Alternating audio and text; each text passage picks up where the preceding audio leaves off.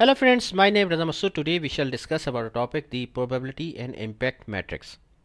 And today's topic is very interesting and very important with respect to project management, and especially if you are a student of PMP and you are planning to give exam of PMP in near future.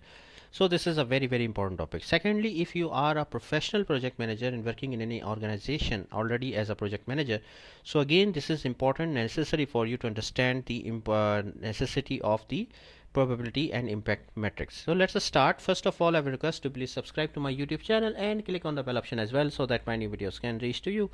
So let's start. Probability and impact matrix.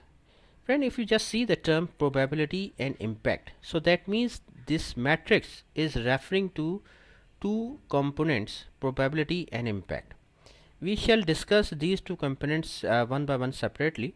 First of all, we have to understand that what is probability and impact matrix. It is a tool used for risk analysis. Whenever we are identifying the risk or whenever we are analyzing the risk, we use this tool with this component called as probability and impact matrix. Looking at impact versus probability is common in order to categorize and prioritize risk or some risk, as some risk may have a severe impact on project's objective but only happen a rare occasion, while other have a moderate impact but occur more frequently. See friend, here that probability impact matrix is a matrix component used for risk analysis, and we are comparing the probability with respect to impact so that we can analyze that what is the importance and value of a risk, that whether how we should treat or consider the risk as well. So we shall discuss one by one. First we shall discuss the impact. Friend, whenever we talk about impact, we are referring to a risk, we are referring to an event, to an impact, that what impact will happen, occur on in terms of time, cost, scope, issues, etc. on the project if that particular risk occur. Okay, for example, if we say that, for example, if particular risk A event occur, so we will face impact of $500. we will face a loss of $500 in a project if that particular risk occur. For example, if we say that, for example, if we have to receive any particular hardware in the month of July, if we didn't receive that hardware in the month of July, so we will receive we have to face a penalty of $1,000, for example. So this is an impact. So whenever we talking about impact, basically we are referring to impact in terms of time, cost, delays, etc. So we are referring to an impact in terms of time, cost, scope, etc. on a project. Okay, so we should be able to analyze the impact of any particular risk event on a project. So that is the main concept of impact here. Then now the probability. Probability means that the likelihood or chances of occurrence.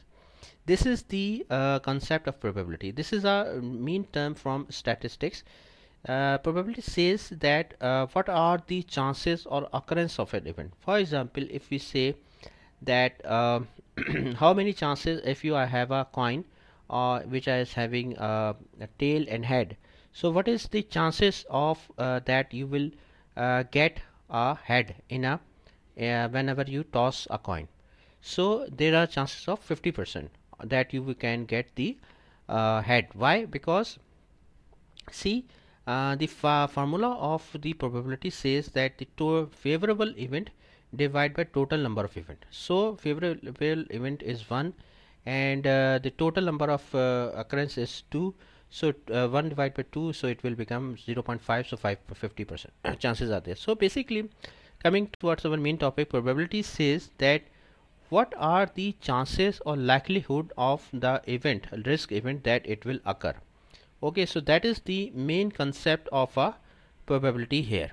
So friend, you as a project manager, you should be able to not only analyze the impact, also you should be able to analyze the probability of event as well. Because see, now actually in what context we are talking all about these things. Basically we are talking about a risk, that what is the impact on a project if that particular risk event occur, and what is the probability. Probability means that how many chances are there that this particular risk occur. For example, let me give you an example. For example, there you are working in any organization, and you are there is a risk that an earthquake can occur in that particular city. So how many chances are there? Obviously the likelihood and chances are low, because you know that it is not a case that every month or after every 4 months the earthquake will occur. However, you have to calculate the probability, but the probability or likelihood or chances are low. But here see, if that particular risk occur, so the impact would be very high. Okay, so this is in that way basically you have to think as a project manager that if that particular risk occur, so what will be the impact actually. Now I can give you very simple example. This is an example of probability and impact matrix. See, here is the probability that rare, unlikely, moderate, likely, very likely, and this is the impact: low, low, trivial, minor, moderate, major, extreme. So this row is the impact and this row is the probability. Here you can see if the probability is very low and the impact is trivial, so it is a low risk. If the probability is rare and impact is minor, so it is also a low risk. If impact is moderate but the probability is low, it is again low. If the impact is major and probability is rare, it is a medium. If impact is extreme and rare, probability is rare, so again the risk is medium. However, you can see from here that for example, if the probability is unlikely and impact is extreme, so again it is a medium risk.